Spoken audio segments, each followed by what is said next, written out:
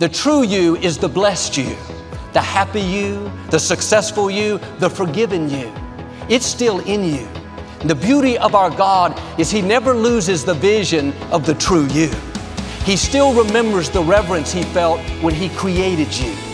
Despite all the flaws, weaknesses, disappointments, He still sees the masterpiece. He still knows who you really are. Well, God bless you. It's great to be with you today, and I hope you'll stay connected with us during the week through our daily podcast, our YouTube channel, social media. We'll keep you encouraged and inspired. But I'd like to start with something funny. And I heard about this minister that died, and he was standing in line at the pearly gates. The man in front of him was dressed in a loud t-shirt, sunglasses, and blue jeans. St. Peter asked his name. He said, "I'm Joe Cohen, taxi cab driver, New York City." Peter checked his list, handed him a gold staff and silk robe, said, "Welcome to heaven."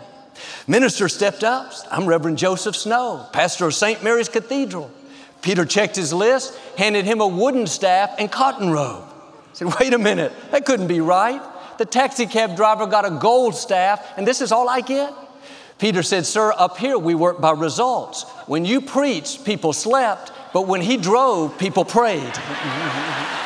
Say it like you mean it. This is my Bible. I am what it says I am. I have what it says I have. I can do what it says I can do. Today I will be taught the Word of God. I boldly confess, my mind is alert, my heart is receptive. I will never be the same. In Jesus' name, God bless you. I want to talk to you today about the true you. On the inside of every one of us is a blessed person, someone confident, valuable, talented. The scripture says, "You have been fearfully and wonderfully made." And the word fearful in the original language means to stand in awe, to reverence. It implies honor, respect. When God created you, He stood back in reverence. He looked at you in awe. He calls you a masterpiece. God didn't make anyone average. He didn't say, "I didn't do very good on that one. They have a bunch of flaws. They're going to be angry, insecure, jealous." You've been exceptionally made. But what happens is we go through life and we make mistakes, develop bad habits, people do us wrong, and shame comes, guilt comes, insecurity. We don't feel like a masterpiece. We feel condemned. How can I be successful? Look what I've been through. Or I'm struggling with an addiction. I'm not that talented. But underneath the insecurity, the bad breaks, the failures, there's the true you, the one that God created. The true you is the blessed you, the happy you, the successful you, the forgiven you. It's still in you. The beauty of our God is He never loses the vision of the true you. He still remembers the reverence He felt when He created you. Despite all the flaws, weaknesses, disappointments, He still sees the masterpiece. He still knows who you really are. But life tries to put all these things on us to keep the true you from coming out. Impatience, jealousy, bad breaks. The good news is God is not going to leave us like that. He's going to keep working on us, making us, molding us until the true you comes out.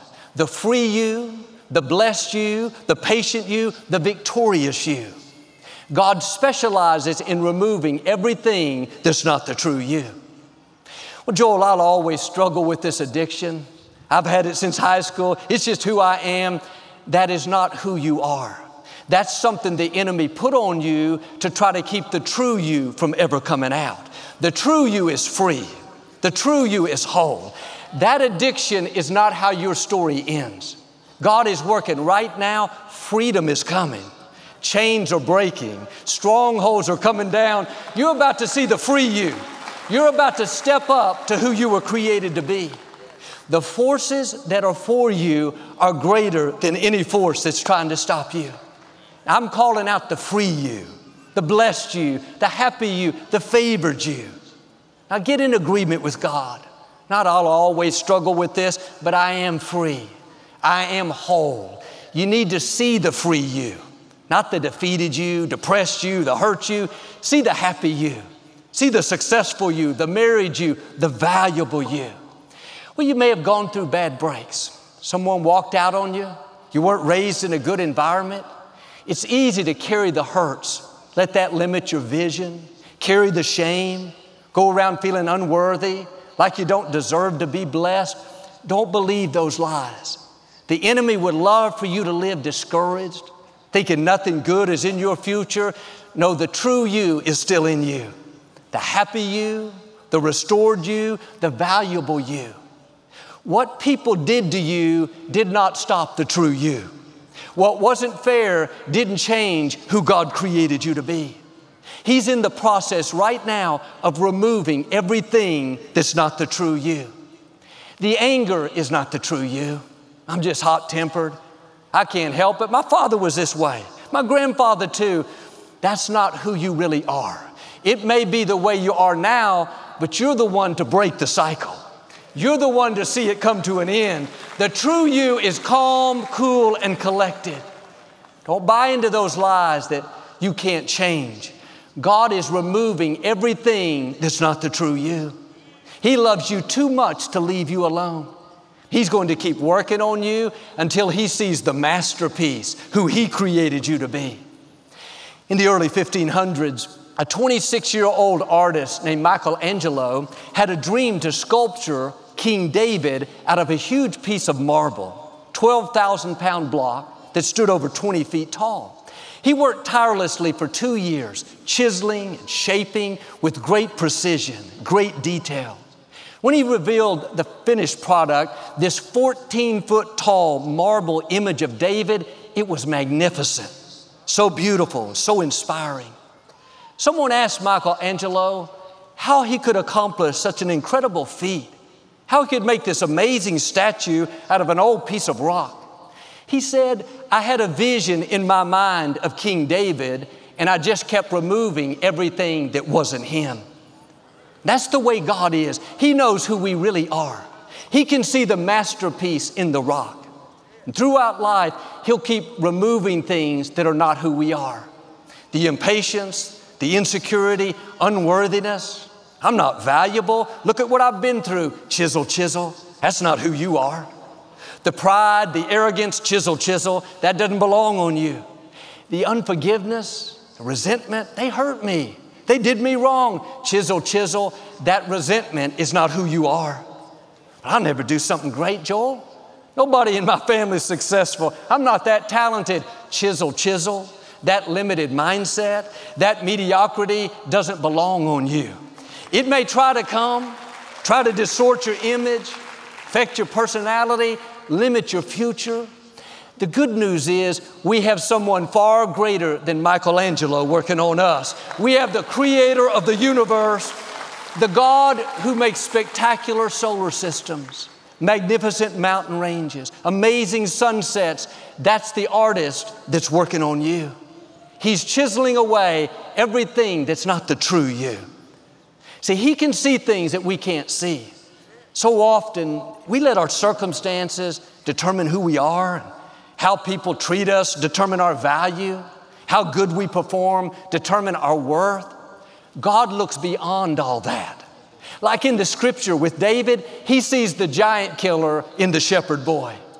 Like with Gideon, he sees a mighty hero in a man that's hiding, afraid, intimidated. Like with Rahab, he sees a respectful, honored woman that's in the family line of Jesus in a former prostitute. God knows what's in you. You may have made mistakes, done things that you're not proud of. God sees the redeemed you, the restored you, the honored you. You may be intimidated, thinking you're not that talented. God sees the giant killer. He sees the history maker in you.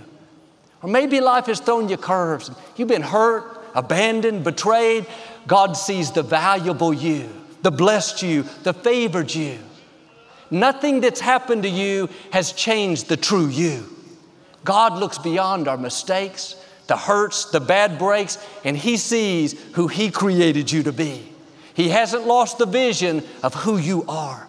The good news is He still has the chisel. He still knows what to remove so the best you will come out. The talented you, the confident you, the loving you, the free you. Now, sometimes when God chisels, it's uncomfortable. We don't like it. I don't want to bite my tongue. I don't want to overlook the offense. I want to tell them off. Be pliable. Work with God. Let Him remove that hardness. That's keeping you from going to new levels. Driving to work, you get caught in traffic, construction on the freeway, some person cut you off. You'll be tempted to get upset, offended, let it sour your day. Recognize what's happening. God's chiseling away the impatience. He's giving you an opportunity to grow. The impatient you will try to keep the true you from coming out. At the office, you're not getting the credit you deserve.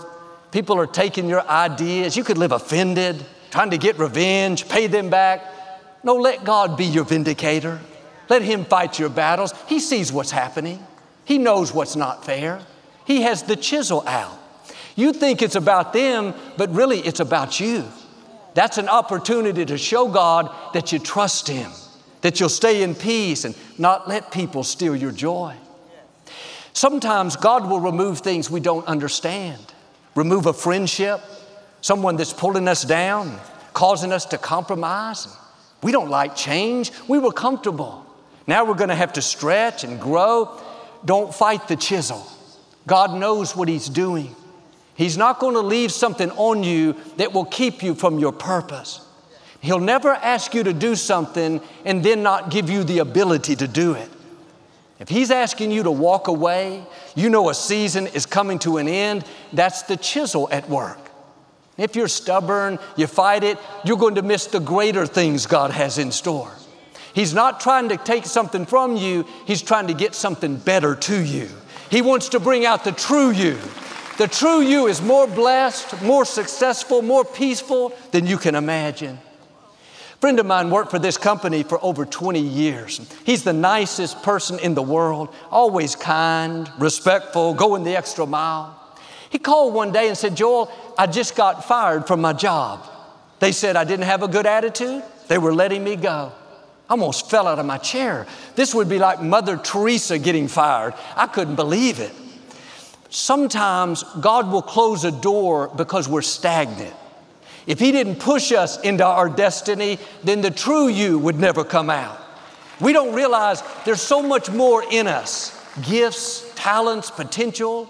God will chisel away things that are keeping you from your greatness. Sometimes they're good, but they're not the best. Trust Him when you don't understand. He won't remove something unless He has something better coming. He won't use the chisel if it's not going to make you better. Yes, it may hurt at the time. It may be uncomfortable, but God knows what He's doing. About 6 months later, my friend called so excited. He just got this dream job, this position running a large company, managing all these people. He said, "I never knew this was in me. Never dreamed I'd be this successful, this fulfilled." Let God remove what He knows is keeping you from the true you. Unforgiveness is keeping you from shining. Insecurity, compromise, anger, that's blocking the best you from coming out. Be willing to change. You don't have to be perfect, but we should be growing. We should be better now than we were 5 years ago. We should be kinder, more respectful, better attitude. We should be more confident, more secure. We should forgive quicker, overlook offenses easier. We should compromise less, resist the temptation more often. That means we're letting the chisel chip away things that are hindering our growth. We're seeing more of the true you coming out. What's interesting is that large rock that Michelangelo carved the statue of David out of, 50 years earlier, two of the most accomplished artists of that time, these very well-known sculptors, looked at the rock and said there was no way they could work with it. Had too many flaws, too many imperfections. They were given the chance first, but they turned it down because the marble had too many blemishes, too many defects. 50 years later, young Michelangelo came along. He saw the same block of marble, the same defects, same flaws, but he looked beyond the imperfections. He said, "I see a masterpiece in this rock. I see King David in this stone." Like those first two artists, other people may look at you and think, they'll never amount to much. Look at their failures. Look at their weaknesses. They struggle with an addiction. Or look at what they've been through. Look at all the bad breaks, the disappointments. All they see is your flaws, your blemishes, what hasn't worked out. They may discount you, write you off. But then like Michelangelo did, God comes along. He says, hey, wait a minute. Don't abandon that piece of rock. Yes, I see flaws, I see weaknesses, but I see something else. I see a masterpiece. I see a blessed, strong, forgiven, favored child of the Most High God. It's not that God doesn't see the flaws, but He knows how to remove the flaws. He knows how to make you and mold you to where the best you comes out. Now quit believing those lies that you've made too many mistakes. You're too far off course. You see yourself as the failed you, the broken you, the guilty you. No, nothing you've done has stopped your destiny. The mercy of God is bigger than any mistake you've made. The true you is still in you. The blessed you, the faithful you, the honored you, the righteous you. In the scripture, Peter was out fishing one morning, bringing his boat close to the shore, and Jesus came walking by. Said, Peter, come and follow me. I'm going to make you a fisher of men. Peter had never met Jesus, never had a conversation with him, yet Jesus called him by name. Can you imagine how surprised Peter was? How does this man know my name? I know who he is. He's that teacher everyone's talking about. Yet he called me Peter. God knows your name. He's the one that created you. He's the one that calls you a masterpiece. Not me, Joel. I'm not a religious person. Neither was Peter. He didn't have any kind of faith. He wasn't refined, respected. He was a fisherman. He used bad language. He was hot-tempered, impulsive. He would tell you what he thought. Yet God chose him to be His disciple, one of the 12 that would change the world.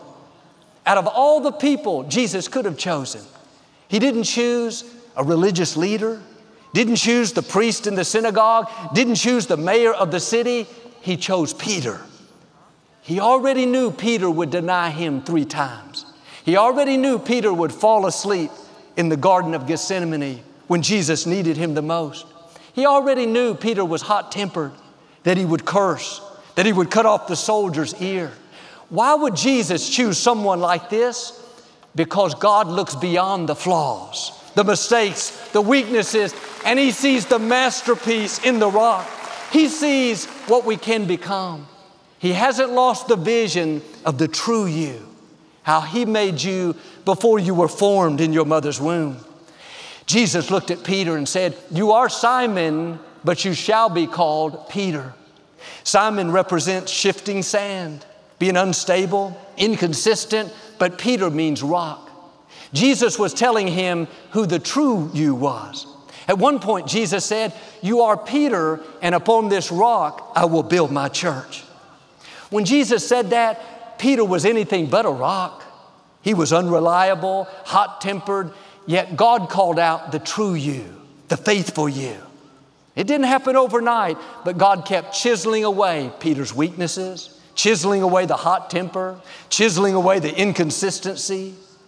When the church was starting in the book of Acts, they needed someone to give the inaugural address, this prominent position. Who did they choose? Peter.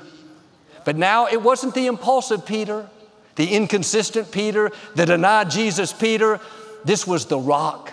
It was the true Peter, the faithful Peter, the strong Peter, the anointed Peter, the powerful Peter. Here's what I'm saying. Don't get discouraged because of who you are right now. God still has His chisel. He's still removing things that are limiting your destiny. You haven't seen your best days. The rock in you is still going to come out. The successful you, the holy you, the favored you. Now, like those 2 artists that saw the slab of marble but said it's got too many flaws, there will probably be people that try to discount you, tell you what you can't become, how you're not talented enough, you've made too many mistakes. Don't let them talk you out of becoming the true you. The good news is they're not your artist. They don't have the chisel. You're not dependent on what they think, what they can do. Your sculptor is the Most High God. He has not lost the vision of who He created you to be. See, my dad was raised very poor. His family were cotton farmers, and they lost everything in the Great Depression. His mother made 10 cents an hour washing people's clothes. There were times they didn't have enough money for food. He had to drop out of high school and to work on the farm. At 17 years old, he gave his life to Christ, the first one in his family. He felt this calling to become a minister. He had no money, no education, no training, but he told his parents he was going to leave the farm and go out and start ministering. They said, "John, you don't know how to minister.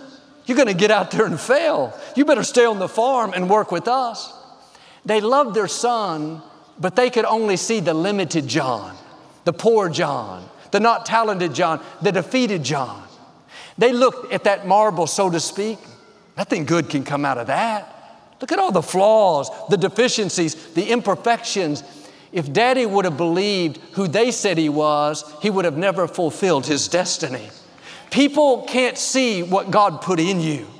Don't let their negative words limit your life. Tune it out. You're not who people say you are. You are who God says you are. He says you're a masterpiece. He says you have greatness in you. He says you are destined to leave your mark. But my father grew up with this limited mindset, this poverty mentality. It's all he had known: struggle, lack, mediocrity. But we serve a God that has a chisel. He doesn't let how you were raised, what you didn't get, odds being against you, keep you from your purpose. Little by little, God removed the poverty mindset. He chiseled away the mediocrity, not good enough.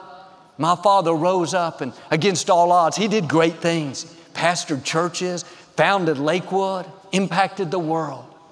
In that poor, disadvantaged, not educated, 17-year-old man was a world changer, a history maker. If you only knew what was in you, the true you is not limited by your environment. The true you is not dependent on what other people think about you. The true you is not at a disadvantage because you have flaws and weaknesses. But the enemy would love for us to go through life feeling inferior, focused on our weaknesses, weighed down with regrets, guilty from past mistakes, condemned, ashamed. But what the enemy put on you, God is about to take off of you. This is a new day. The chisel is at work. He's chiseling away wrong mindsets, chiseling away negative words that have been spoken, chiseling away guilt and shame, chiseling away hurts, brokenness, offense. You're about to step into a new level of your destiny. The true you is about to come out. The blessed you, the free you, the healthiest you, the victorious you. I know a young woman, she was raised in a very dysfunctional home. 7 years old, the police showed up at her house, told her to put her belongings in a trash bag. She's going to spend the night somewhere else. And she grabbed her pajamas, toothbrush, and rushed out. She was taken to a shelter. Her mother and stepfather were arrested for child abuse. She'd never met her biological father. Eventually, she was turned over to him, but that wasn't any better. He was on drugs and in and out of jail. She became very angry. She couldn't understand why no one would love her. She got to the point where she built up walls so she didn't have to feel. She became numb to the pain. She didn't feel happy, sad, depressed. She felt nothing. At 16 years old, she moved out on her own, hurting, broken, lonely. By the grace of God, she showed up at Lakewood. She heard us talking about how God is our Heavenly Father, how He has good things in store for us, how He will give us beauty for the ashes. She'd never felt that love before. She'd never had anyone speak faith and victory into her and tell her who she really was. One day she gave her life to Christ. She said, I realized I was no longer an orphan. I was adopted by my Heavenly Father. The right people begin to show up. Doors begin to open. Today, that young woman, Desiree, right here on the front row, is on staff with us. A beautiful girl. She has the joy, the smile, the victory. Here's what I've learned. God will not leave you at a deficit. What you didn't get, what wasn't fair, what you feel robbed of, God is going to make it up to you. He's going to pay you back for the unfair things. But if you would have seen Desiree years back, you would have seen the broken you, the abandoned you, the angry you. All these things the enemy had put on her to try to keep her from her destiny. But underneath the shame, the anger, the rejection was the masterpiece. There was this beautiful, confident, radiant, talented young woman. Maybe like her, you're carrying shame, hurts, brokenness. Life has put you at a disadvantage. God said in Joshua, this day I am removing the shame from my people. This day God is breaking chains. This day strongholds are coming down. This day things that have hindered you are being chiseled away. Through my eyes of faith, I see the true you, the blessed you, the free you, the restored you, the joyful you. I see the masterpiece God created you to be. The 2 years that Michelangelo worked on sculpting David, he did it all in private, wouldn't let anyone come in. When he finished, he revealed it to the public. Now 500 million people have seen it in person. You think about that old piece of rock, flaws, weaknesses. Other artists said it was not useful, yet it's been seen by 500 million people. When God's working on you, chiseling away what's not necessary, often He'll do it in private. He'll keep you hidden, not noticed. But when it's your time, when God says you're ready, He'll cause you to be seen. You'll become a trophy of His grace. Where people think, wasn't that the old rock that had flaws? Wasn't that the fisherman? Now he's up there leading. Isn't that the young boy from the Great Depression? Now he's the pastor. Wasn't she abandoned by her parents? And look at her now. God's going to cause you to shine, to be an example of what He can do despite imperfections, despite what life throws your way. You may have some things that are limiting you now. Don't worry, God still has His chisel. He's still working on you. I believe and declare the true you is about to come out. What's holding you back is being broken. The shame is being removed. You're about to step into favor, freedom, wholeness, to become the masterpiece God created you to be in Jesus' name. And if you receive it, can you say amen? I'd like to give you an opportunity to make Jesus the Lord of your life. Would you say it with me? Lord Jesus, I repent of my sins. Come into my heart. I make you my Lord and Savior. If you prayed that simple prayer, we believe you got born again. We'd love to give you some free information in your new walk with the Lord. You can text the number or go to the website. I hope you'll get into a good Bible-based church and keep God first place. Victoria and I'll be right back to speak a blessing over you. Thanks for being a part of our YouTube channel. We post new videos right here every week to keep you inspired and encouraged. When you subscribe to the channel, it helps to get the message of hope around the world. If you've been impacted by our ministry, let us know in the comments below and share this page with a friend. We also want to take a moment and thank you for all you do to support the ministry with your donations and offerings. You help keep the ministry going. When you give, I believe God will open the windows of heaven. You'll see His favor in new ways in your life. I know our best days are still up in front of us. We love you, and we'll see you next time.